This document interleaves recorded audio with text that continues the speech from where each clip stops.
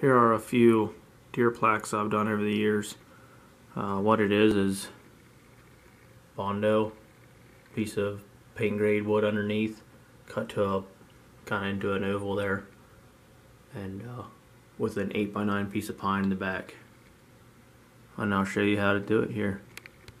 So here's last year's 8-point, the larger deer, and then this little 7-point I shot this year with a bow. So what you need is, you need the antlers cut off with a skull plate attached there.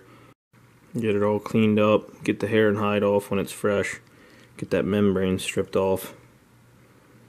Give yourself a nice straight flat edge on the back. So here's a piece of soft maple I have glued together from a job I did recently. If you want to glue a piece together large enough, if you want to do a few at a time, is what I'm doing, or at least one piece. And I have this little 1/4-inch piece of MDF that I've been using all these years, so that they're always the same. You can see it's just kind of cut out in a shape that the antlers will plaque to.